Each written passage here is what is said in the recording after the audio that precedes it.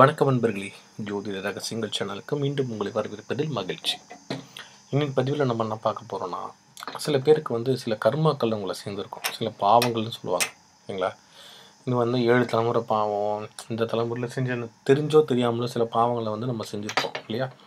அந்த மாதிரி பாவங்கள் சீங்கிறதுக்கும் இல்லை எலும்பு தலைமுறையாக சொல்லப்படுகின்ற அந்த பாவங்கள் தீர்றதுக்கும் ஒரு எளிமையான ஒரு பரிகாரத்தை நம்ம இப்போது இந்த பதிவில் நம்ம சொல்ல போகிறோம்.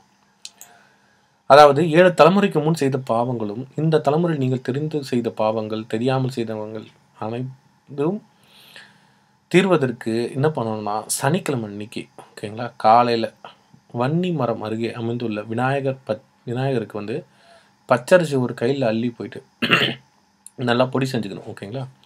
சூரிய நமஸ்காரம் செஞ்சுட்டு 3 சுற்று சுற்றிட்டு அந்த பச்சை அரிசி மாவை வன்னி மர விநாயகருக்கு சுற்றி போடணும் ஓகேங்களா. அதை எறும்பு தூக்கி செல்லும்.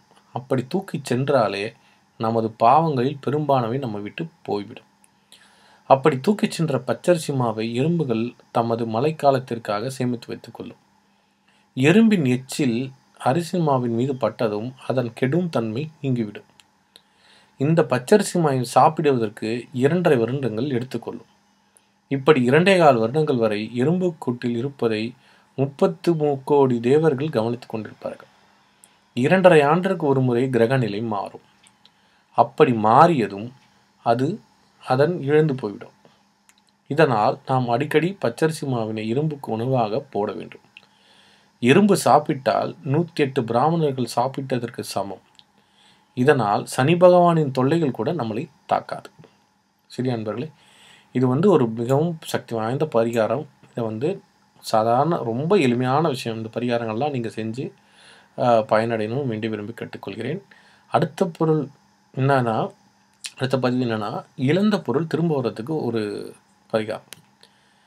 அதாவது ஒவ்வொரு திங்கட்கிழமையும் அரச மரத்து இலைகள் 11 பறித்து அதில் 4 முறை சிகப்பு சந்தனத்தால் நாட்டு மருந்தில் கிடைக்கும் இல்லையா, அதில் ராம் ராம் 2 4 முறை மேலிருந்து கீழ் எழுதி 11 இலைகளையும் ஏதாவது ஒரு அனுமன் கோவிலில் கண்டி சென்று அனுமானவிக்கு வழிபட்டு அதை சாத்திட்டு வரணும். பொருள் நஷ்டம் அனைத்தையும் திரும்ப பெற செய்வார் என்பது உறுதி. நம்பிக்கையுடன் தொடர்ந்து செய்து வாருங்கள் நண்பர்களே. நன்றி நண்பர்களே. அடுத்த பதிவில் வேறு ஒரு சில ரகசிய விஷயங்களோடு நம்ம உங்களை சந்திப்போம். இன்னொரு பதிவு உங்களுக்காக இந்த பதிவுலேயும் ஒன்று சொல்கிறோம் நண்பர்களே. அதாவது ஒரு நட்சத்திரத்துக்கு எந்த திசையில் வீடு கட்டலாம் அப்படின்ற ஒரு இது இருக்கும். உங்களுக்கு தெரிஞ்சவங்களுக்கோ தெரியாதவங்களோ யாரோ ஒரு வீடு கட்ட ஆரம்பிக்கிறாங்கன்னா, அவங்களுடைய நட்சத்திரத்துக்கு ஏற்ற மாதிரி அந்த வீடு அமைஞ்சால் அது ரொம்பவும் ஒரு உபயோகமாக இருக்கும். இது ஒரு வாஸ்து டிப்ஸ்ன்னு கூட நீங்கள் வச்சுக்கலாம்.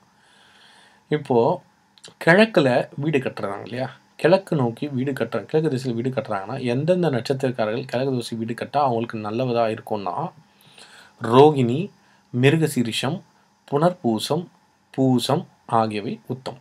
சரிங்களா. இந்த நட்சத்திரக்காரர்களுக்கு கிழக்கு நோக்கி வீடு கட்டலாம். தெற்கு நோக்கி வீடு கட்டுறாங்க இல்லையா, அவங்க தெற்கு பார்த்து வீடு கட்டுறவங்களுக்கு எந்தெந்த நட்சத்திரக்காரர்கள் கட்டலான்னா, மகம், சுவாதி, அஸ்தம், உத்திரம். இவங்களுக்கு அவங்க தெற்கு நோக்கி வீடு கட்டினா அவங்களுக்கு நல்லாயிருக்கும். மேற்கு யாரெல்லாம் இருக்கணும்னா, உத்திராடம், திருவோணம், மூலம், இந்த 3 நட்சத்திரம் சேர்ந்தவங்க மேற்கில் இருக்கணும். வடக்கு திசையில் பார்த்திங்கன்னா அவிட்டம், உத்திரட்டாதி, சித்திரை, சதயம் அந்த 4 நட்சத்திரங்களுக்கு உத்தமம். எந்த திசையிலும் வீடு கட்டலாம் அப்படின்னு யாருக்கு சொல்லணும்னா, ஒரே ஒரு நட்சத்திரத்தாங்க அந்த ஒரு பாக்கியம் இருக்குது. ரேவதி நட்சத்திரத்துக்கு மட்டும் பார்த்திங்கன்னா எல்லா திசையிலும் வீடு கட்டலாம். அவங்களுக்கு இந்த ஒரு பிரச்சனையே கிடையாது. சரிங்களா. ஸோ இதெல்லாம் நீங்கள் ஒரு இது பண்ணி வச்சுக்கோங்க.